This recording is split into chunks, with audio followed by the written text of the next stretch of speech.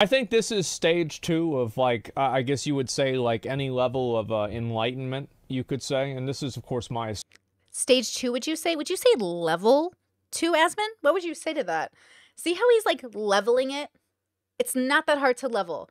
That's why when people tell me, like, oh, I'm offended you're categorizing or leveling, people know you're not offended. You're worried that you are going to be the thing that you think is bad. You're worried that I'm going to place you on a level you don't see yourself because you believe you're more introspective. Now, look, if Asmon sees this, I definitely want him to hit me up because I think he's lovely and I think he's hilarious. And I'm definitely a fan of his content. I like it. I like his commentary on interpersonal relationships in the world. And so let's just get into it, guys. Let's go ahead and jump in. Okay, so this video is called Digital Surrogates Are Destroying Us. This is like from 5 months ago. But I was listening to it, and for like just a 10-minute segment or so, Asmon starts to not only create his own level system, like as he's going, which is hilarious. He's so aware of bubbles. And I just want to show you guys what I mean and how my work isn't everything you watch. It just is said differently and in a way that it doesn't sound woo-woo, so you guys don't pay attention to it.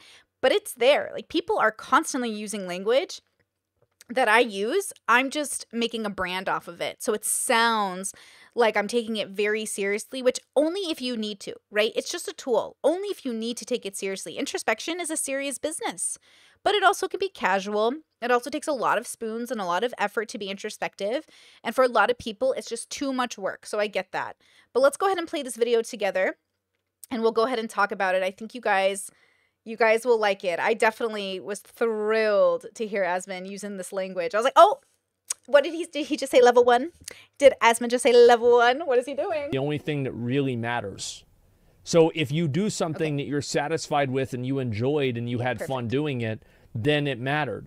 But if you want to say that it had no ultimate effect, then that's just an endless fucking Russian nesting doll that leads to nihilism in the middle. Because nothing ever really matters, because entropy is going to kill everything in the universe. So what's the point of having this conversation? Now, the beauty is in the eye of the beholder in this, I think.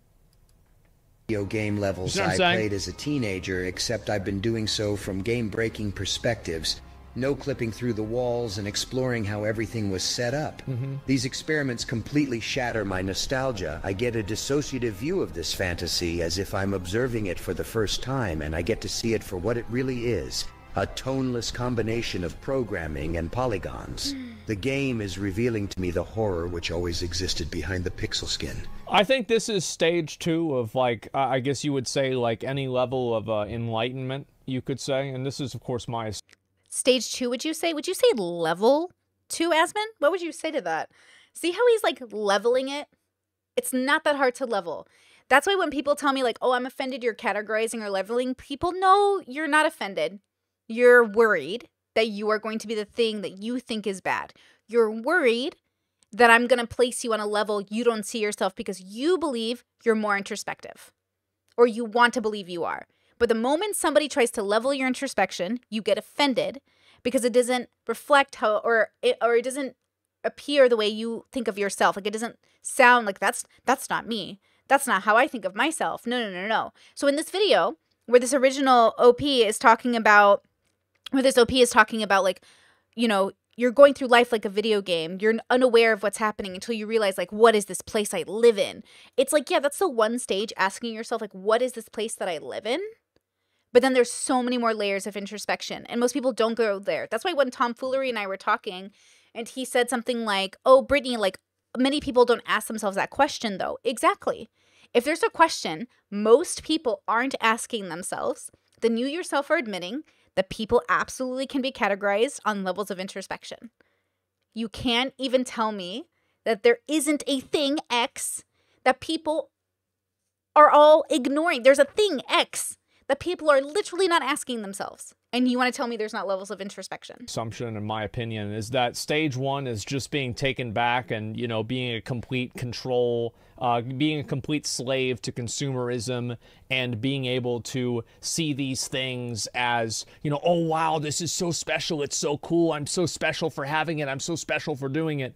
And then, like, the second level was being able to see the man behind the machine and all of the pieces that come together and seeing how it's not as special as it used to be and it's actually not this magic thing. It was just programmed for you to win.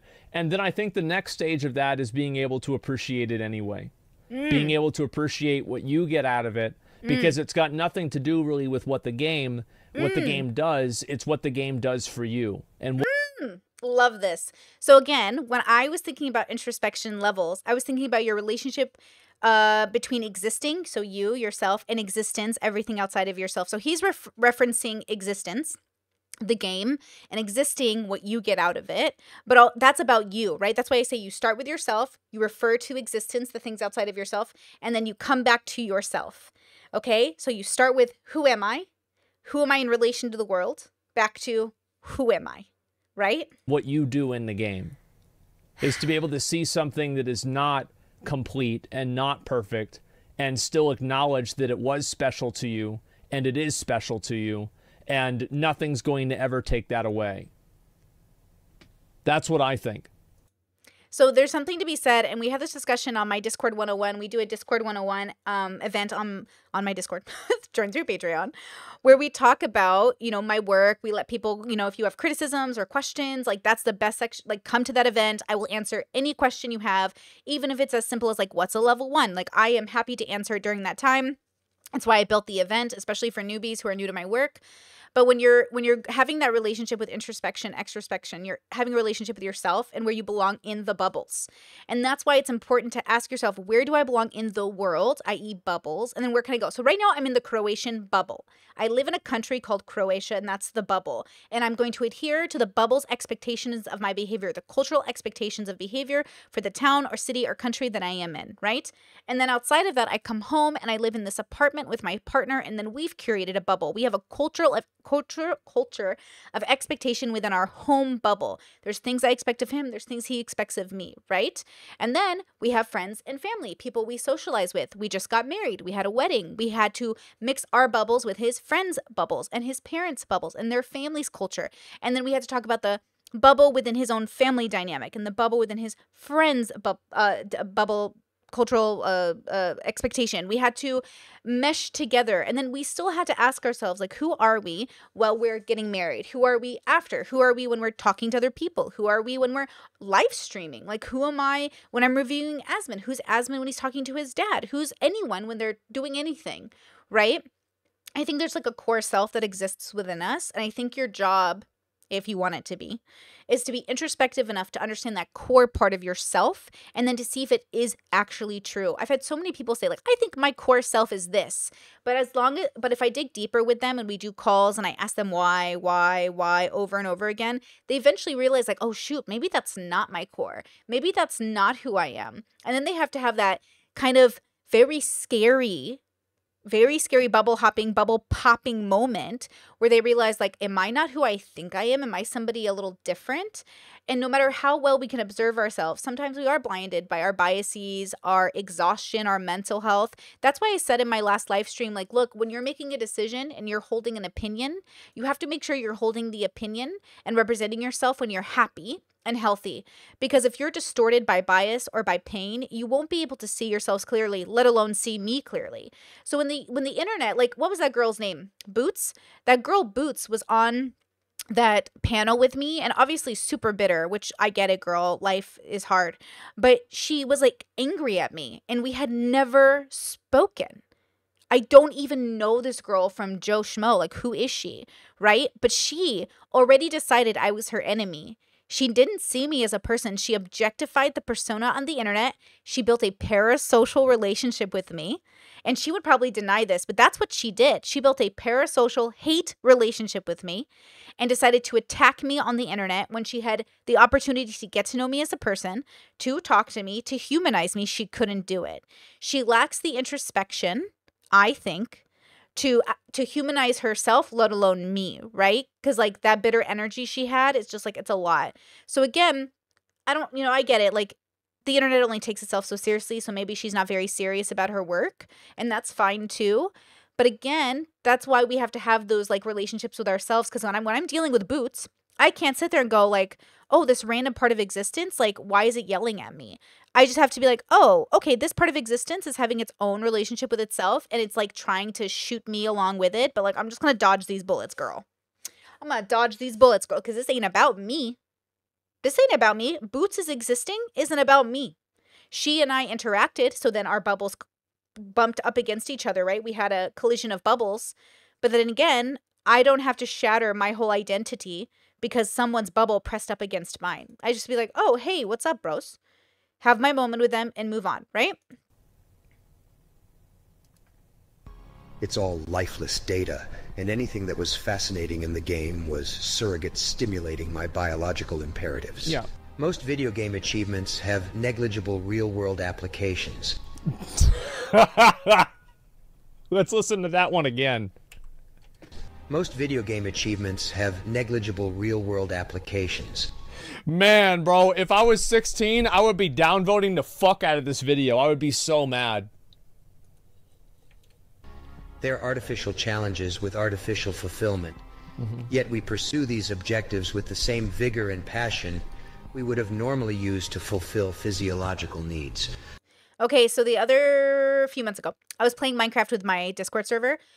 We don't do that anymore, but we did it for a short time, and I don't like video games for two reasons. And my philosophy on video games and board games and games in general is like, does it make me money or do I get to orgasm? Like, those are the two reasons I do something. Obviously, like, mental stimulation is important, but like, I do YouTube because it's mentally stimulating and I get to make money. And then I, have relationships with people, because often they lead to both those things / orgasms. But video games don't give me that satisfaction. I have yet to find a video game that gives me that satisfaction.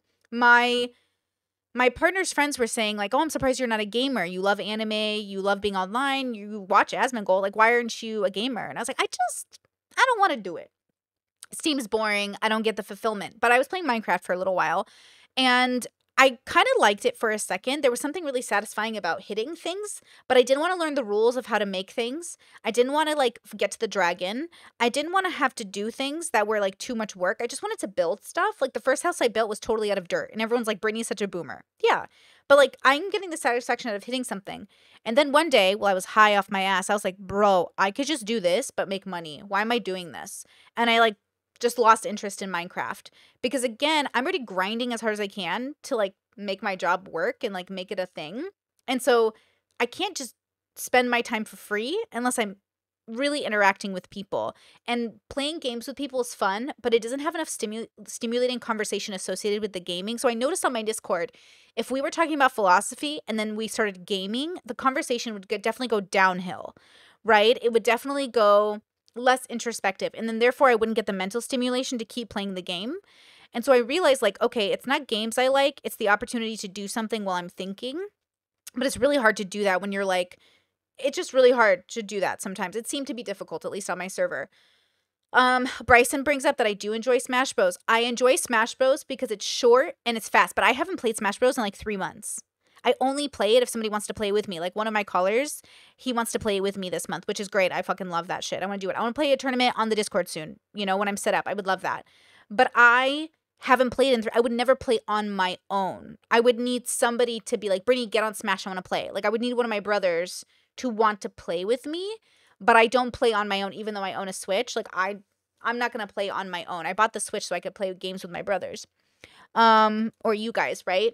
So again, it's not that gaming is great. I love that it works for certain people. For me, I'm just more of a consumer of, like, the content. But again, wait, why did I bring this up? I lost my train of thought. Oh, the OP is talking about how, life is like kind of like a game and the effort we put into gaming. I think his initial premise of his video is that, like, the world is destroying itself because of online relationships and it's not living its real life. But, like, your life is real, even if it's online. It just depends on how you're processing that real life. You know what I mean? If you're online thinking you have, like, magic and you're wizards and you're all, like, making potions and it's for real, like, I don't know, maybe we can have a conversation. But then again, religion exists, so, like, who am I to judge? But then, like, some people just use gaming as a hobby, and that's also really great. So, like, gaming, you know what I mean? Okay. So when you're playing the game and you're trying to figure out which game you're playing, you can play I have a hobby and I like my hobby and I work to play my hobby. Or you can play the game where I'm going to turn my hobby into a job.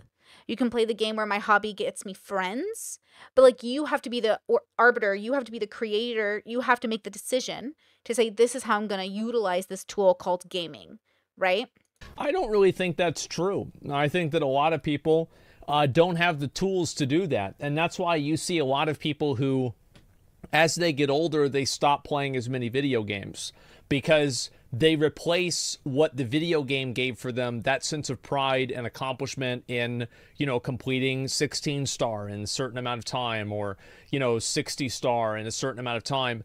And they've replaced that with instead having a sense of fulfillment for their job, or having a sense of fulfillment. I will say, and I said this on I think gaming, look, I think a lot of things in life are adolescent. I think I'm a big child, right? But I cannot play video games as I end up needing to be more responsible for other things. Because again, the time it would take me to play a video game would be way too much time that doesn't coincide with my responsibilities, like buying a house, making sure that I have retirement, making sure that I have all these goals met. I'm never going to be a pro gamer, right? So it's a bad business move. I don't pay attention to gaming long enough to invest in it, so it wouldn't be reasonable to try to make money off of it. Like, nothing about it would work for me as a person. But for some people, it does work for them. So again, you can have your hobby and your job, but as you get more responsibility, your hobbies have to coincide with your jobs. They have to make sense. Like, they can't take up too much of your time. Now, again, I've always dated gamers. I have gamer brothers. I have gamers in my life. None of these people game for only 2 hours a day. It's always like 4 to 6, 4 to 8, 4 to 10. And they work and they make like good money and stuff like that. But it's a hobby that seems like really all encompassing, and everyone's different. We asked Alexa today, like, how much time do people spend online? Americans, an average of 7.5 hours, apparently, according to Alexa. So I think that's interesting. Adrosky says, you're too money brained. Well, I mean, yeah, that's my joy. My joy is like grinding, making money, being the breadwinner, buying a house. Like, I can't, like, you know what I mean? Like, of course, right? That makes sense. But it's not bad that it's like you might be game brained. But I do think there's a sense of like responsibility that you have to balance that somehow. Because I couldn't imagine gaming for 6 hours a day and still being able to meet my responsibilities. Like, how would I couldn't meet them personally. So there's like that relationship you have to have with that responsibility. And sometimes people do lose themselves to the addiction of the game, and they grind so hard in a game when they could have grinded that hard in real life and gotten the rewards in real life. But now they just have it in the game. So again, it's like you have to have that relationship with the balance. Again, game if you want to game. My partner's a gamer, so I'm not talking shit, okay? All his friends are gamers. My brothers are gamers. But it's a different kind of relationship they're having with it, right? A different kind of, yeah, there's something different happening, right? I think Brit would love games just with good stories. No. I also hate RPGs. I hate story games. I don't want anything I have to spend my time, again, unless it makes me money, or I just don't know how it could be. Again, I'm not judging games off of my likes.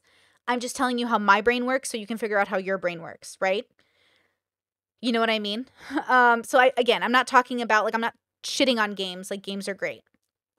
But again, one of my viewers bought me a game called Haven, I think it's called, on the Switch, about like two cute fairy kids basically who are in love and they're running away from their culture on this planet. And it's really cool looking. It's like a 20-hour game. And I like cannot care. Like, I love it. I like playing it like for 10 minutes at a time, but I still haven't beaten it. And it's been like 2-3 years. He's going to laugh if he hears me say this. But like literally, I'm like, okay. Like, it's cool. They even make out in the game. There's like sexy thing. It's like very emo. It's very cool. But like, I think I'd rather just read a book.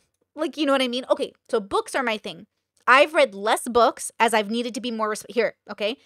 Your games are my books. I have read less books in the last 5 years than I've read my whole life, right? I've read thousands of books because I have too many responsibilities and reading is too much of a luxury and it doesn't make me money. I can't justify reading a 500-page book and I can't transfer it into money, right? And I can't do my hobby for fun right now because I need to work mostly.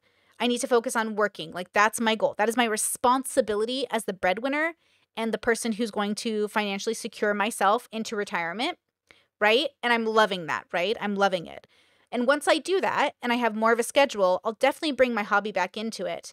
But I'm not a person who like, again, I'm very goal focused. So if I'm working on a goal, everything else doesn't matter. I just have to meet this goal.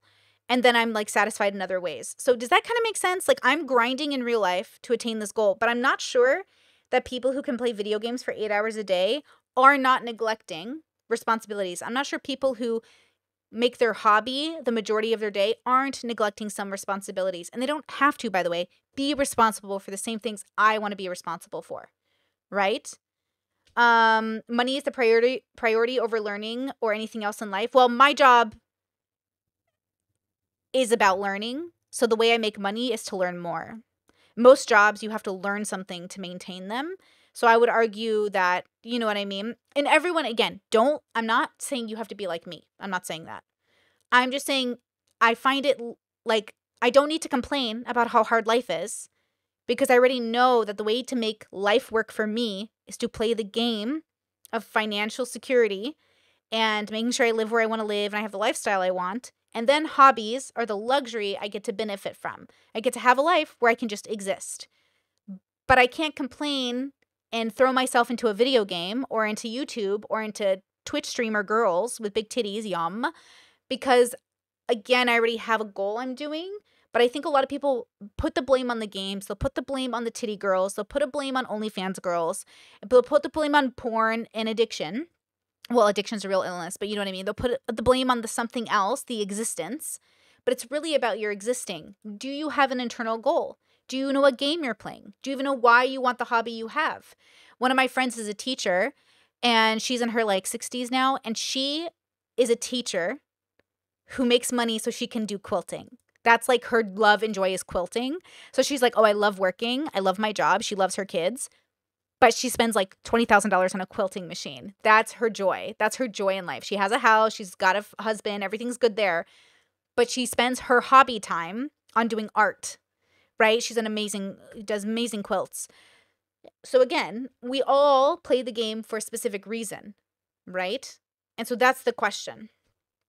Val says, can you do audiobooks? I don't have time to read anymore. My brain... I like YouTube the best. So if the audiobook has a visual, that really helps me because I need to like turn around and look at something. If I'm listening to an audiobook, my mind will wander. Like I love reading. But again, I can't listen to an audiobook right now unless I can justify it for work. But most of my book content, that's not where the money is. My money is on interpersonal relationships. My money is on, talking about Asmongold. It's not reading books. Like as much as people say they want me to read more books,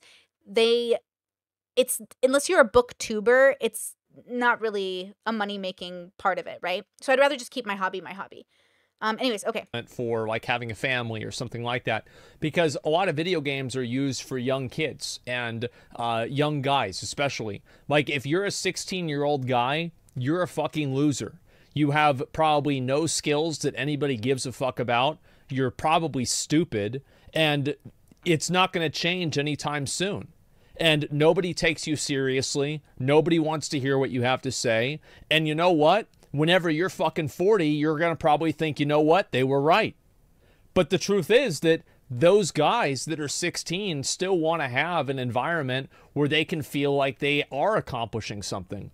And in the world that we live in now, there aren't wars that you have to go out and fight in. There aren't these, fucking eternal conflicts of battle and glory that people used to always die in. So people resort to having these fake ones like video games because it can simulate that type of feeling. I will say, and I'll be honest with you, because I was contemplating on making a video on this, that when I was reading books as a young person, I was escaping reality. So I could jump into these books that were great. That's why I could read thousands of them, because I could jump into these different worlds. But then I was picking up tools and I was learning about myself. And eventually when I was reading philosophy and I was reading like books on how the world work, and I was like, oh, wait, there's like a game I can play in the real world that doesn't just exist in these books, right?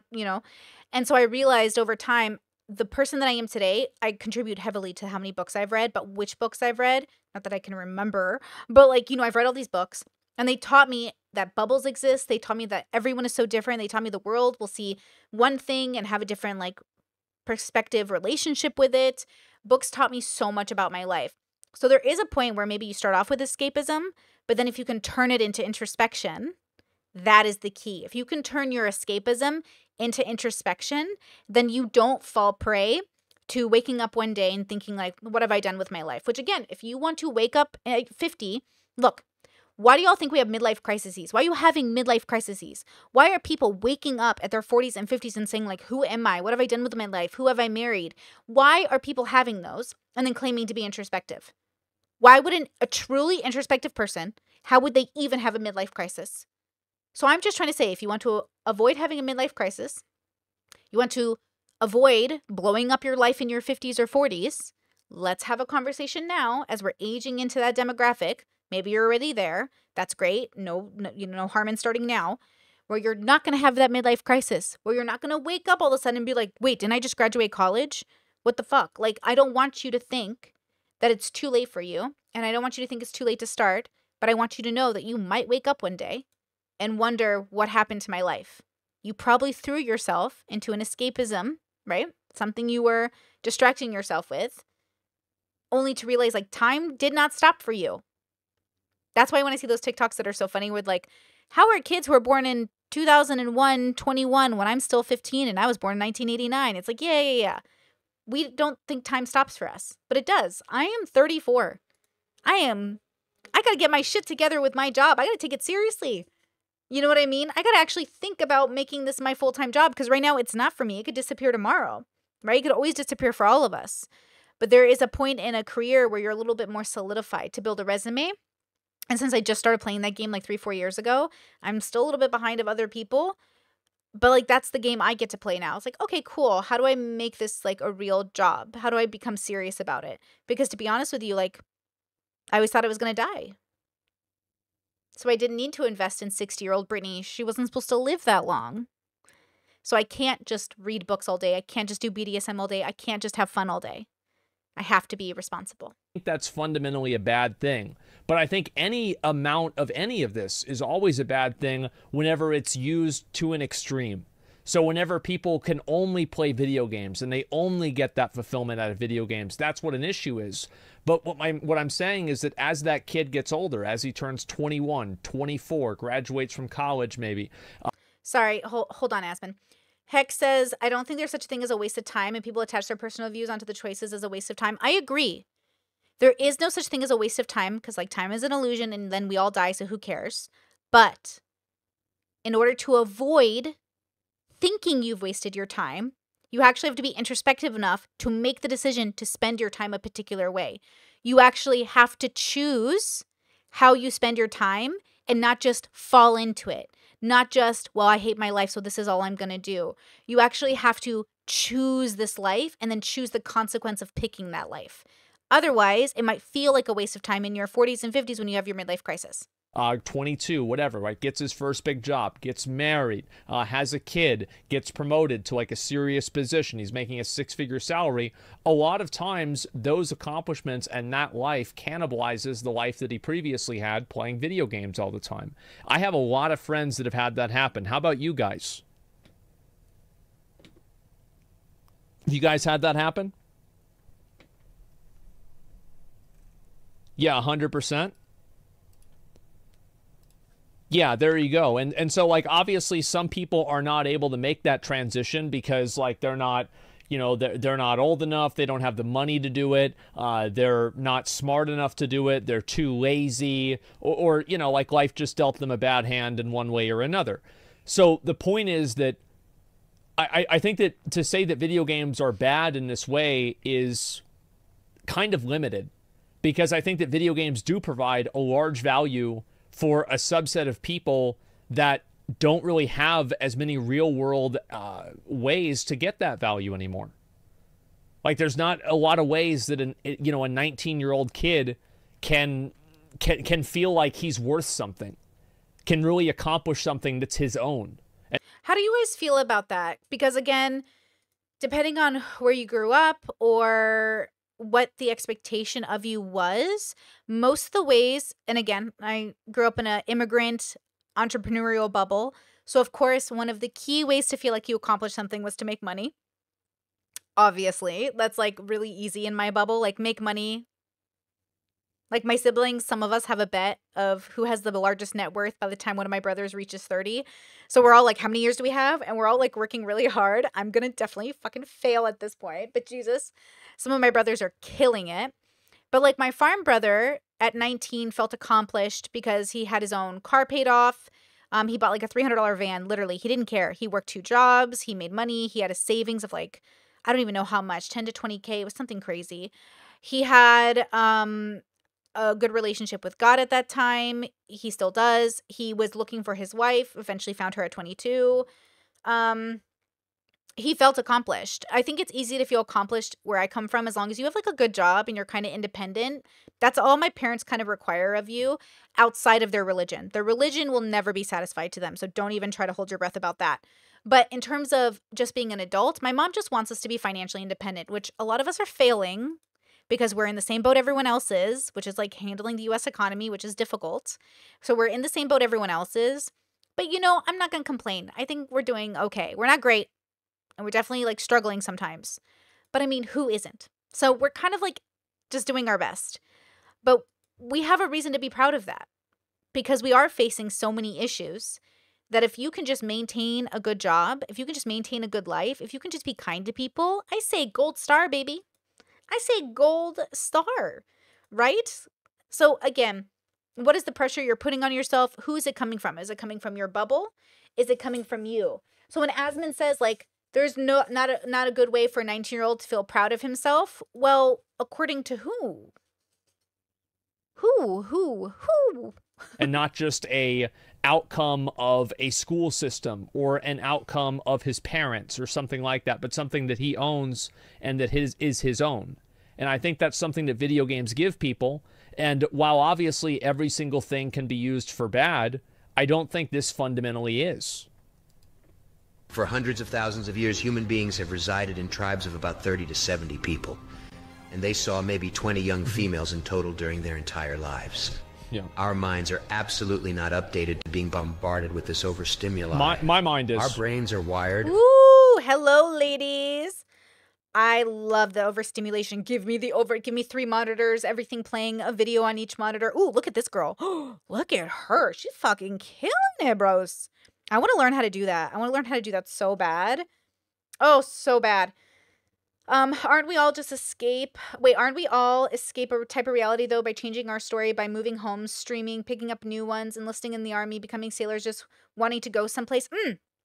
So just like Asmon was talking about, and just like I talk about with levels of introspection, there's I'm going to run away. There's I'm going to pick my joy. There's I'm going to figure myself out. There's I'm going to ask myself like the question of like where I belong. These are all the same questions that could motivate someone to leave home, join the military, change their location, change their job. But how far you go with it matters. Some people just move countries and they're like, that's all I needed. I just needed to move out of America, or I just needed to move out of my country. For some people, that's not good enough. If you're sad in a Mercedes, you're going to be sad in a Bentley. You're going to be sad in a Honda. You're going to be sad in a Bugatti. It's not always about environment for some of us. Some of our journeys are about that introspective relationship we're having with ourselves. Some of it's extrospection, but ultimately it's always the balance between the two. So again, we're all, hopefully, once we realize it, changing the game we're playing to fit our joy. But I do think it starts with realizing like you need to escape into something else because the one you were born into isn't a vibe. For some people, like the one my brother was born into, my farm brother, he was born into the perfect bubble. He never had to leave his Catholic bubble. He had one moment in high school where he doubted his religion for like 6 months. And then he came right back to it, Catholic as ever. So like, he didn't go through the atheist rebellious stage like I did, where I left the church like my other brother did, where we like had to question religion and we left the church completely, or like my sister did, or like this person. He just questioned his bubble for a second and then decided to stay in it because it really suits him and fits him and he loves it and he found his joy there. Married, 4 kids, makes really great money. So for him, he didn't have to escape anywhere.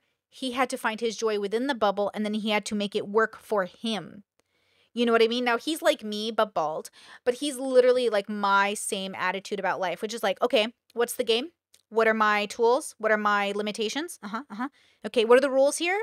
Cool. How do I make it work for me, right? So my parents, when I was younger, would have consequences for what we could do as kids. And I would ask my parents, okay, if I break a rule, what is my punishment? And if the punishment wasn't bad enough, I would break the rule. And that's how I feel about the world. Like, what's the punishment for this? Okay. And then usually I'm willing to still do it, right? So what's the punishment for me not changing the way I talk? What's the punishment for me not getting along with everybody? What's the punishment for me for standing my ground? What's the punishment that the bubble is going to give? You know what I'm saying? And then I have a conversation with myself and I decide what to do anyways. Now, of course, there are appropriate moments to be inappropriate. Okay. So you kind of have to know yourself and know the situation to kind of know those things as well. Again, it's all a game, but the game changes for all of us. I am an optimist. I'm fine with the game. I think we're animals evolved on a planet and nobody owes me anything. But I owe myself plenty. To operate within the social context of a small community. The programming was crucial for ancient humans. Well, this is true. I mean, everybody knows this is true, right? Because, like, have you ever had, like, a time where you're working in an office and there's, like, one girl that's your age and she's really not that attractive, but you're, you know, constantly simping for her, trying to help her do stuff or whatever? Yeah, I remember I had this happen, first job I had too. Absolutely, because, I mean, that's what's there. Yeah, no, he's totally right about this element, for sure. Yes, so in life, when you're in a small community, you could find happiness within that small community. Whether or not you can find joy depends on your relationship with your own introspection. Whoops, hello. That's why I say, like, there's a midlife crisis that ends up hitting people because they live this life within this bubble. They marry the people within the bubble. They have a job within the bubble. They end up, like, kind of doing the script thing that they're given. Maybe that's what a regular person is like they're following this script, like Mars said. Okay, so they got this script. They're following the script. And as long as they never deviate from the script, their life will probably be okay, right? But if they start to deviate, if they ask themselves for a moment, like, what if I could have something else? What if I did want something else? Well, it could be life-shattering, bubble popping. It could be so hard for them that they realize, like, they may never have their ideal and they wish they never realized they wanted it in the first place, so they never realized they weren't happy, right? And that's what's interesting. Now, they were probably always happy. They probably just in that one moment from realizing to not realizing, not realizing to realizing became quote-unquote unhappy. But I think there's joy in that unhappiness when you get to the third part that Asmongold was talking about, which is like, okay, cool, so there's a game. How can I make the game work for me? Right? How do I not feel overwhelmed by the fact that I was forced into existence and I have to play this game the world has set out before I even was alive, right? And I think there's something to be said about that, right? Lacara says American Beauty, best movie about midlife crisis. American Beauty is a great, great film. Great film. And this happens so often with people where you're living your life and then one moment someone comes into your life and shatters your illusion of what you thought you had and moves you into a direction that you could blow up your whole life over. Or you could blow it up and not actually blow it up in a bad way and get something better out of it, right? So again, okay, it's up to you. But that's why when people talk to me and they go, I'm really upset that you're leveling people and you're putting people in categories. Why? Why? And I have to assume it's because you don't want to face the truth of where you might be in that categorization. And then you feel bad about yourself. But why? Who told you to let some girl on the internet dictate your joy? Who cares what Brittany Simon thinks about anything? How could you tell me you think I'm weird or that I'm silly or that Brittany Simon's crazy and then feel bad about what I say? Get angry about what I say. Get bitter about what I say. How could you have given me so much power in your life? Why? So silly, but very human, right?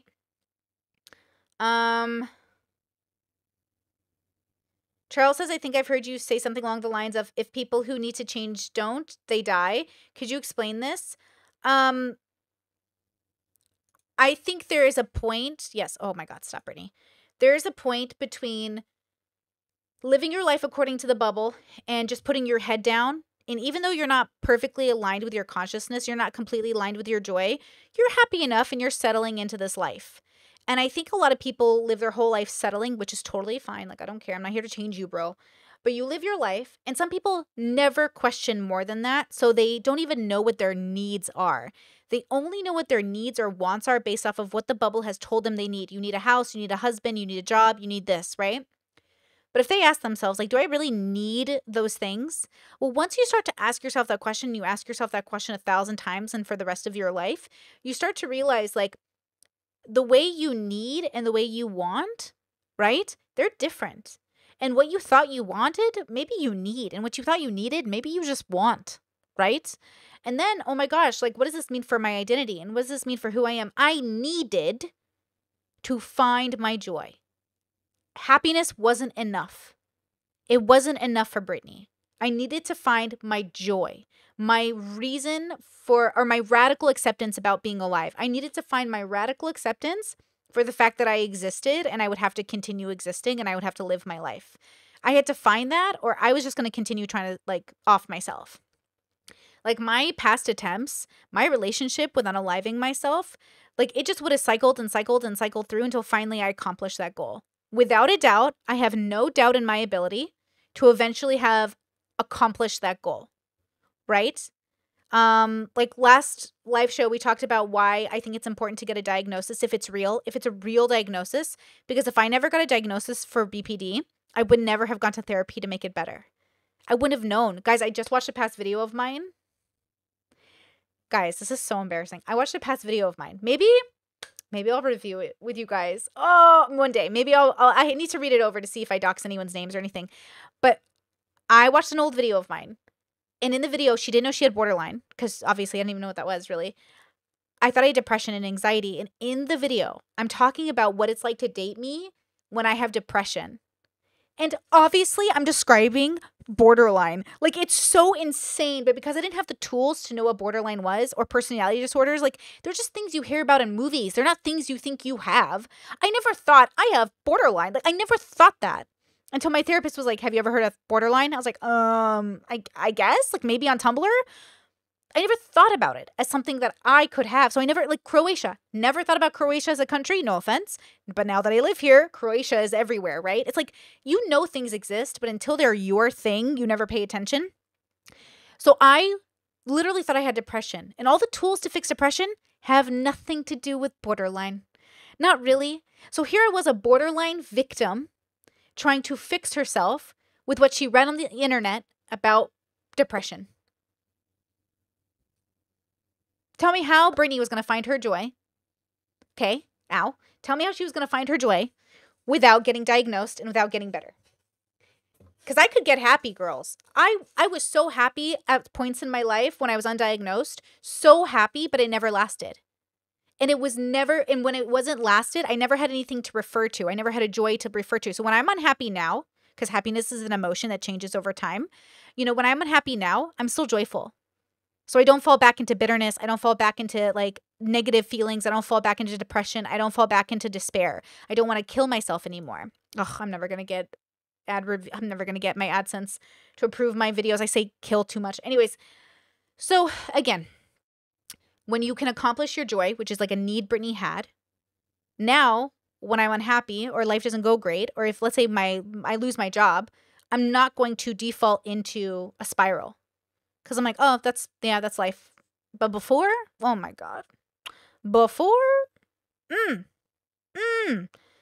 Charles says, how do you define joy? I have a video on this, guys. How to know the difference between joy and happiness. Happiness is an emotion. It changes in circumstance and over time. Joy is consistent. It remains even if you are captured and put into a Nazi camp, right? Why do you think the Jews talk about the hope they held on to? The joy they had, not happiness. They weren't happy. They had a hope, a culture, a people to refer to. My parents in Iraq being targeted as Christians, they had joy. They had hope. They had a very specific thing they leaned on that kept them consistent no matter how hard life got. No matter how hard it was, that my grandpa got lashes on his back because of soldiers in Iraq, no matter how scarred the skin was, the hope and joy remained. And joy and hope can change depending on where you are in your introspection journey. So you can have joy that's like a 2's version of a joy, and the joy that's like a 5 level of a joy, different. But you know what I'm saying? Survival. However, the tribal context of life was subverted during the Industrial Revolution, when the extended family was torn apart in order to move laborers into the cities. But a deep evolutionary need for communities continues to express itself. This is why people are so compelled to use digital surrogates in order to... No, I don't like this. I don't like this argumentation at all, because I think that if you're going to use the Industrial Revolution and how people are able to get around with that, I think that you can't contextualize that around the digital revolution, because the idea that people should move away from their family at 18 predates the digital revolution. So I think this is just a bad argument. I don't like it. And I think, if anything, we've... So you see how Asmon is like super aware of the argumentation, yes, but what he's referring to is like the bubble's perspective of how to come to conclusions. So you're born into a bubble, and the bubble has a script, and the bubble tells you the reason for things. If you're born into a Muslim country, they tell you the reason for their existence, and they bring it through the lens of God. If you're born into an atheist community, they give you the reason for existence, born through the lens of their idea or theory about existence. Every household you're born into, every neighborhood you're in, every culture, every environment you're born into gives you answers for things, whether they're true or not. They claim to have answers. So here's this OP talking about how the answer, okay, is X. And Asmon is like, no, that's not the answer. It's this answer. And then I'm going to sit here and go, no, it's actually this answer. So when we were on that loneliness panel and people were like, so what's the answer to male loneliness? There is no one singular answer except introspection. Because then that has to do with you as a consciousness. But otherwise, I don't know you, you unique, beautiful butterfly. I don't know you and why you specifically are lonely. If you want us to figure it out together, you can sign up for a call. If you think it's more therapy you need, get a therapist. If you think you need a physical trainer, go to the fucking gym. But if you need to talk to someone about philosophy, you can call me. If you want to talk to someone about the consciousness, you can call me. But you are a unique little snowflake. And you can't go to a panel of fucking spectrum autists and ask them, hey, why am I lonely? I don't know you. And what is this idea of grouping all men into one fucking little bubble, whereas if we're going to know what happened for all of male loneliness? I don't know. So we have to think about the individual, because there is no answer for a group of people. Ask the gays. We all have a different idea of what would help us. Okay. We've gone closer back to like what it was beforehand. You see what I'm saying? Tweet, super chat, or check the news incessantly. Wait, are people not understanding that? Yeah, he leaves like a 150 to 200 years gap. I'm saying that like in the 60s, right? 70s, 80s, 90s even, before like we were living in the digital age in any capacity that we are now, the socially acceptable thing, go back, watch movies back then, was for people to move out at 18 and to go somewhere completely different, you know, go to, you know, some fucking like college, some other place. So I don't think that it's fair to distill that problem down to the digital age. Well, I think even more than that, I would say that depending on your bubble, you wouldn't have left home until you were married. Depending on your cultural background, you wouldn't have gone to college at 18, right? It depends on where you come from. College is a minority move. It only became more popular during what? Millennials? And barely. Like, you know what I mean? And a lot of people in Gen Z, I know, don't go to college. So again, where you were born tells you. Like, I didn't have to finish college. I went for like 3 months, or like, I don't even know, maybe a couple semesters. I hated school. I'm really bad at school. I went to community college and I hated it. I wasn't going to pass. I don't understand how college works. I'm not that person. But my siblings who did go to college and graduated, like, it was like they were made for it somehow. It's like they really understood how to do it. I do not understand school. I'm like, put me in jobs. I remember coming to my parents and saying, hey, I know you want me to like go to school for a little while, even though you call it a liberal brainwashing machine. But what if I just work? And I dropped out of school and I just worked 3 jobs. And that's what I did. And it was great. Partied all through my 20s. Went to San Diego every weekend. Partied until fucking 4 a.m. and then slept 2 hours and then went to work. Worked 20 hours a day easy. No problem. Made money. I had no debt. I was learning how to drive. I didn't learn how to drive till I was 18. Because I wasn't allowed to get a license as a teenager because I was rebellious. And then, you know, just like figured out my life, right? Try to figure out why I shouldn't unalive myself. That's really how I spent my 20s. Why shouldn't I unalive myself? Prove it to me. And I was looking for existence to prove it to me. And that was a mistake because existence sucks. Y'all suck. The world sucks. People are lame. But what I found was if you can pinpoint the really awesome people, if you can pinpoint the 1 or 2 or 5 or 10 that get along with somebody like me, my consciousness, existence isn't too shabby and people are pretty great. And if you can learn to mind your own business, people are even better. And if people can mind their own business, oh, existence is even better. That's why I like Croatia. People don't mind their business here. It's nice.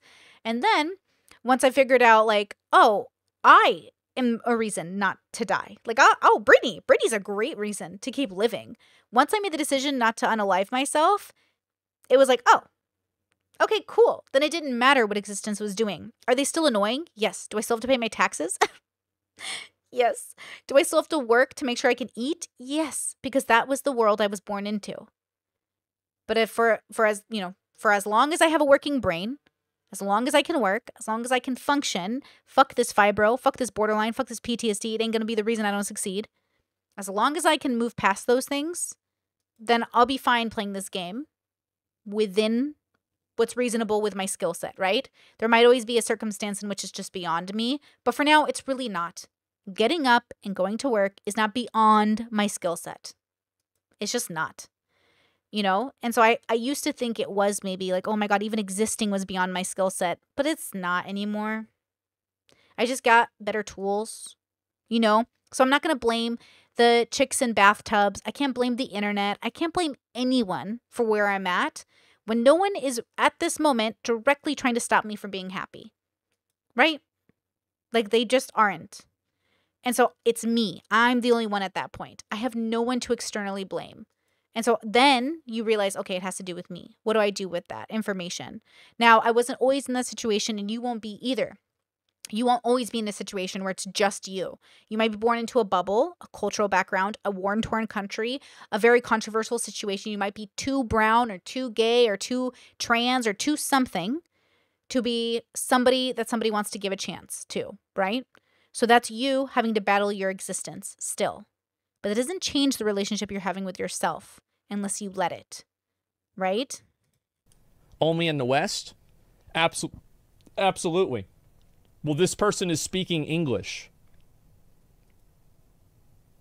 You know? Oh, listen to Asmongold. He's about to explain bubbles really well. So he's probably talking about the West. Like if I go and I watch a video of some guy speaking Chinese and all of his footage is from China, and then I'm like, well, that's not how it is in the US. Well, of course it's fucking not. We're wired. See how we acknowledge that the video or the commenters were commenting on how it works in the video, and they're saying, well, that's just America. And Asmongold's like, yeah, well, we're talking about America. America, the bubble. If we were talking about somewhere else, we'd say it'd work differently there. That's what I mean by bubbles, kids. Pay attention. When you say, well, this is how men are experiencing life, which men? When you're saying this is how this person experiences life, which person? Which woman? Which whatever? Who are you talking about? Because we are not all having the same relationship with existence. And so the moment you can say that out loud, the moment you can say America is not like China, then can you not fathom that I am not like you? That Pearl and I are not the same, that Destiny and I are not the same, that Erudite and I are not the same, that me and Tomfoolery are not the same, me and Wick are not the same. So when you sit here and you're like, oh, Brittany, who are you giving advice to? I'm giving advice to people that it makes sense for. If you're not that person, go to the place that gives you the advice that works for who you are. Because in my world, my advice works for lots of people, right? My life works for lots of people. Build-A-Bear works for lots of people. So again, when you sit here and you watch a content creator and you're like, nothing they're saying makes sense. Cool. Not for you, my bros. Not for you, my bros. Not for you. Not for you. Wired to crave connection. Yet the pseudonymity and detachment of online platforms trigger emotional reactions and amplify negative behaviors, resulting in an ever more polarized society. That's, yeah, true. This is the exact opposite of the original function of the instinct. While online discourse can be useful for staying informed and connecting with others, it is not a good substitute for real communities, as they provide a sense of belonging, shared values, and face-to-face... Well, I think that for some people, they don't really have the ability to have a community. And like if you contextualize this around like let's say 2007 to 2012, okay, where like there was a very massive I graduated high school in 2007. I went to public school for 2 years, okay? Like atheist movement on the internet.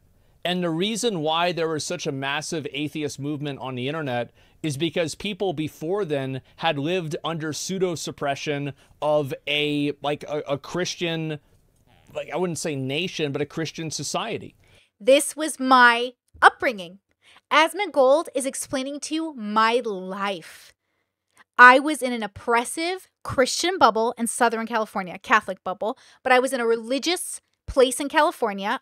All the way Orange County to San Diego is a Republican county. San Diego County, Riverside County, Orange County are conservative bubbles in liberal-ass California.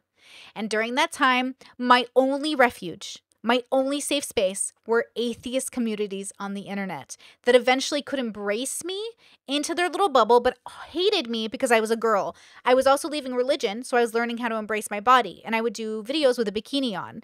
And I would try to embrace the fact that I didn't live at my parents' house. And I was trying to be like I was trying to like know myself, right? While I was trying to figure myself out, the atheist community hated me because they're like, she's just a slut on the internet. Well, I was literally a virgin. And it was so funny because these same atheists that are like, the religious are oppressive, are the same grumpy incel men that were trying to oppress women from being sexually liberated because it didn't fit their comfort levels, right? Because it didn't fit their version of what a good woman is. And the irony is like, it doesn't matter if you're an atheist or a religious person, you will oppress. The moment you're a part of a little group, therefore a mob, and you tell people change, that is your version of oppression, right? And you'll do it by bullying and ostracizing, which is why, again, I can't wait to talk to Tom again. But when Tom was saying, like, you use techniques to almost ostracize people so they want to change, that's what atheists were trying to do to me.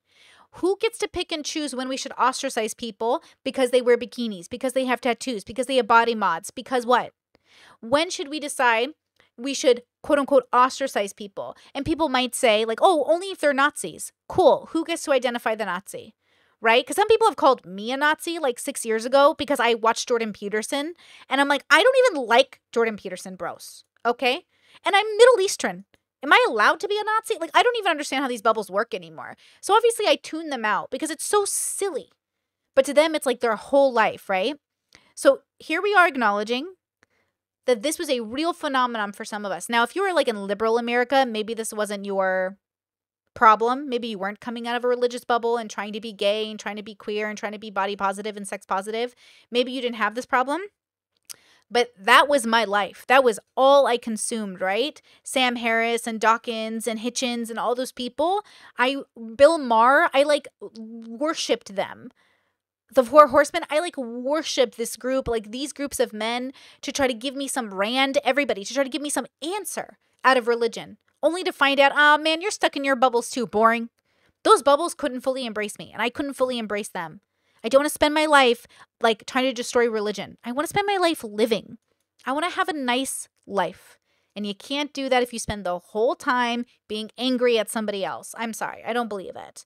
Rock Paper Plato says, LOL, yes, I remember that bikini video and people were losing their minds. Losing their minds! These strong, logical men losing their minds at the sight of tits. And they're still doing it today. They're still doing it today with these girls on the internet. Can you all not handle a pair of tits? Literally get off the pot. Shit or get off the pot. I can't believe these men are logical and strong and they can't even handle a girl getting laid or a girl doing porn or a girl showing off her tits. Like, what are you, a religious person? Move over. So before then, they weren't able to express themselves in a way that, you know, they thought was true to themselves. They weren't able to talk about the obvious questions that they weren't able to ask. And after the internet, it gave them that ability. So I think that to say that the internet only takes away is not true. And I think that, you know, again, like that massive atheist awakening for a lot of people is evidence of that.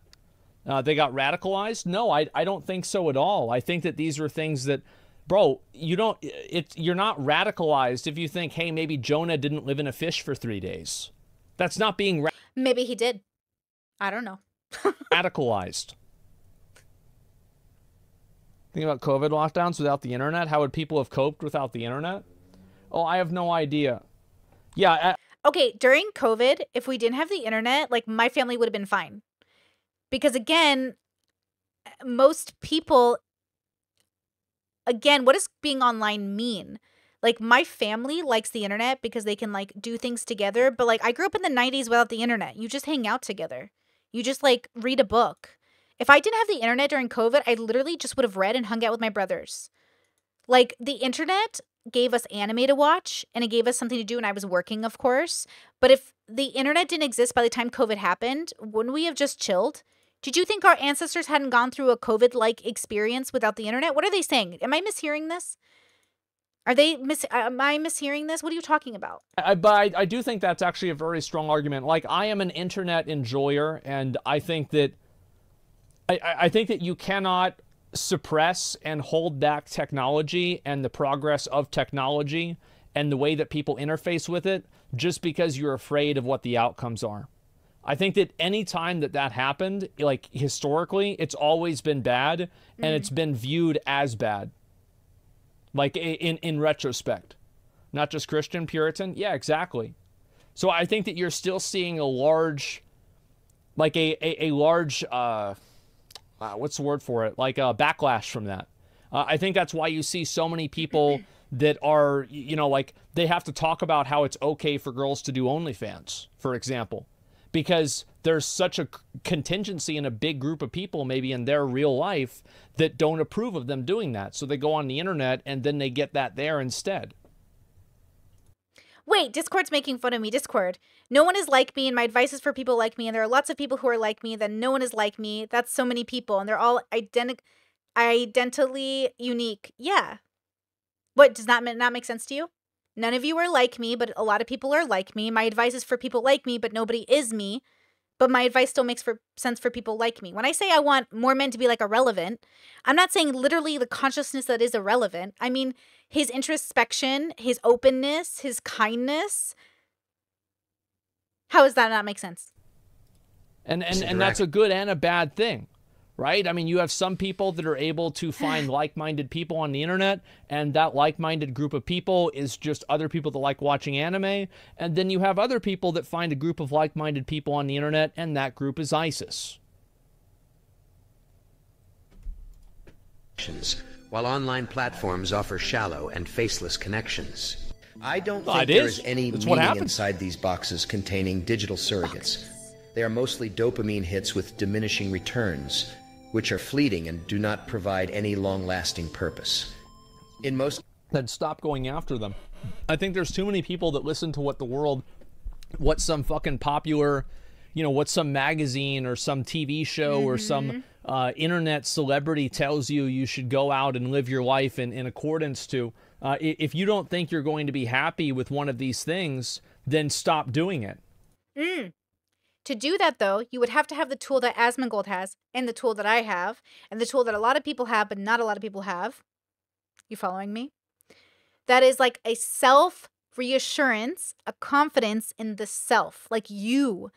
I know myself well enough to know when and who to listen to. I know my self-doubts enough to know when to refer to the people that I trust the most to reassure those self-doubts.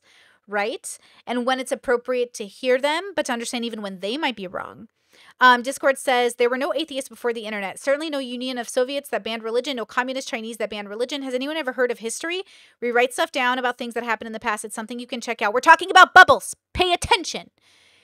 Everything is happening at once. In the same world that felt so Christian and anti-gay and suffocating to the atheists that existed, in a place where you couldn't even say you were an atheist without having no friends, I grew up in a bubble that when I left the church, it was the biggest deal. When you grow up fundamentalist, when you grow up super Catholic, when you grow up actually in a religious bubble, a real religious bubble, not a fake fucking once-a-year Catholic bubble, not a pick-me cafeteria Christian bubble, when you grow up in an actual community where all your friends are Christian or Catholic and they do not have friends that are atheists, the moment you come out as atheist, you lose the bubble.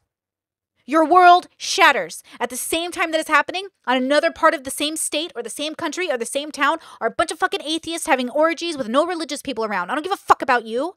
The point is Asmongold is explaining a very specific phenomenon that happened to a very specific group in the United States, and at the same time that was happening, I'm sure there were pockets of the United States that were gay and trans and orgies, that were all drugs, that were Hollywood Coke parties, that were fucking living it up, not believing in God. Cool. We're not talking about you right now. We're talking about this bubble. This one. Stop trying to live your life based off of what somebody else tells you is going to make you happy. I don't know how many times growing up people would constantly tell me, this will make you happy. And then I did it and it didn't make me happy. Oh, great job. This is great. People will tell you every day, do this and you'll be happy. Fuck happiness. Happiness is a joy. I could be happy just watching a fucking TikTok. What is happiness? To the consciousness, it's a moment of time that lasts a second or maybe longer. Your goal should not just be happiness. That's like saying my goal is to be sad. Why? Because it's appropriate. My mom just died. Oh yeah, that makes sense. You're trying to make sure that you're sad, right? But at the same time, maybe you're happy. Maybe your mom was a cunt. Either way, it's an emotion and it doesn't last and it shouldn't last. That's why if you're sad for too long, they think you might have depression. If you're too happy for too long and you never feel sadness over your cat getting mutilated or your child dying, maybe you have something wrong with you. Emotions shift and change based off context. At least they should. Joy is different. Identity is different. Knowing yourself is different. So when someone says, do this, it'll make you happy, and it doesn't work for you, they're trying to give you a tool that worked for them. But you are not them. Just like when I try to give you a tool that worked for me, it might not work for you. You are not me. And then they said I was doing it wrong. No, maybe I just don't like it. Maybe I'm not the same as you. Cases, people who are deeply involved in digital surrogates are never satisfied. The influencer is constantly seeking to increase their number of followers. Oh yeah. While their audience quickly moves on from one video to the next.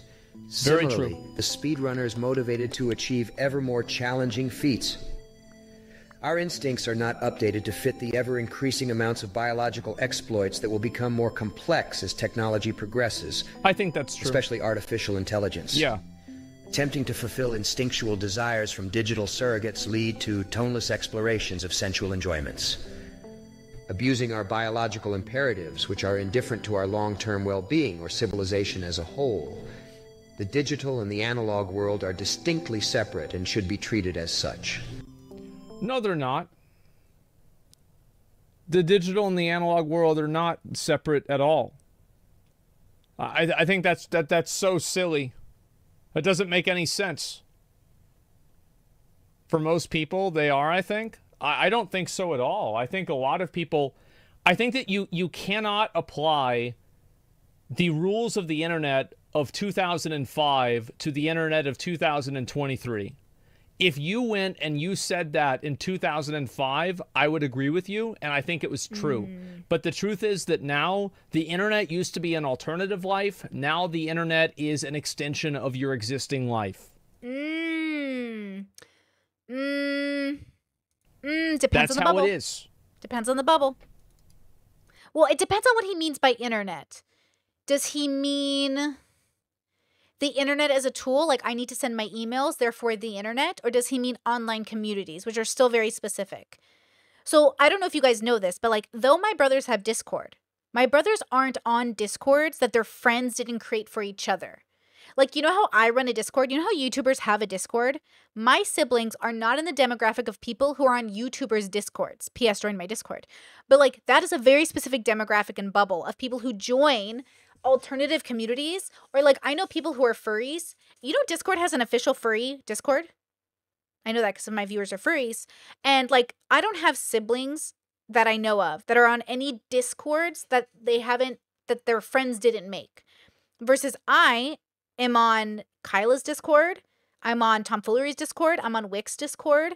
But I don't, I spend time mostly in my Discord. But the point is that some people live on the internet like I do. Some people use the internet like my parents do to send emails. That's not the same as Google Maps is not living on the internet, right? It's just using the internet to make your day work. And then there are people who kind of like spend 8 hours a day on TikTok to escape their lives. Also not people that I consider living on the internet, because if they brought their real life into the internet, it wouldn't be the same. Like, not everybody lives, like some people use it, you know what I mean? So it depends. Oh, is that the end of it? I think videos like this are interesting. However, I do find it to be disappointing that they focus on things like Amarath and different types of like hot button social issues to score a few points on that category, because I think that it kind of gets people's guard up, because as soon as you start doing that, you automatically alienate a large audience of people. And I think it's counterproductive. Other than that, I actually think this video is pretty good. And I wish more people talked about this stuff even though I think that this guy was probably wrong on like half of it.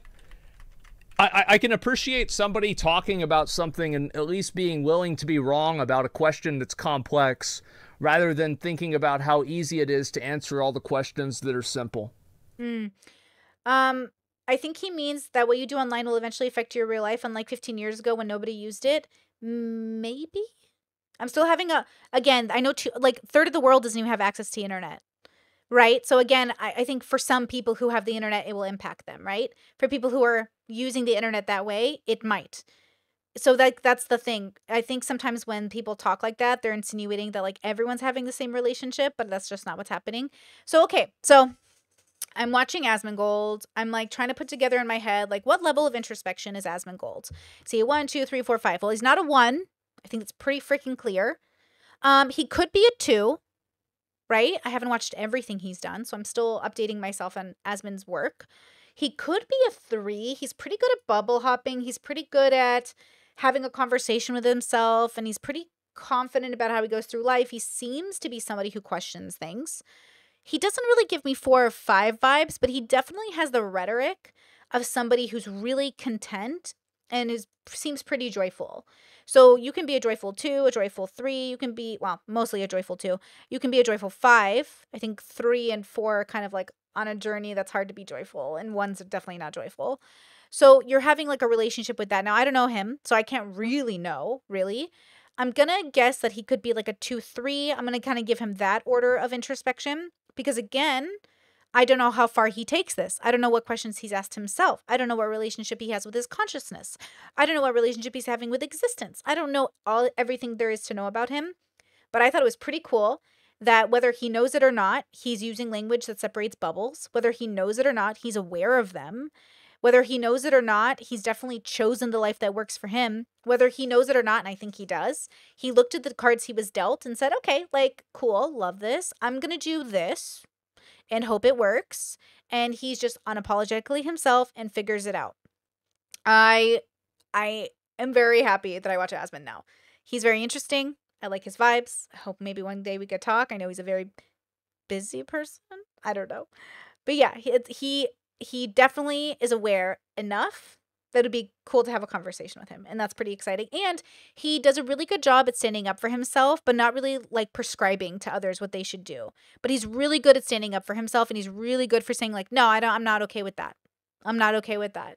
I'm not okay with that. Like, he's very good at that. So I appreciate that a lot. I really recommend his stuff about interpersonal relationships, or when he reviews like incel stuffer, stuff about that. I really recommend his work. I don't watch his gaming stuff, but his opinions are fun. In my head, in real life I'm in bed, my belly's being fed and I'm okay. I'm just fine, yet all I do is whine, not to you in my mind, cause I know I don't make sense. I've been nothing but blessed, so why's my life a mess? Please tell me, cause I'm sick of thinking, yeah, I'm sick of reaching out for the truth and living life as a fool. Dun,